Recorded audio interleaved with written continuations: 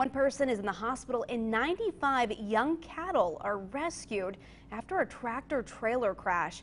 Just take a look at these photos from the Mifflinburg Hose Company. Crews, which included some from Center County, were called out just before 8 o'clock last night to the crash on State Route 45 just east of the Center County line in Hartley Township. We're told the tractor trailer hauling the cattle overturned down a 25-foot embankment.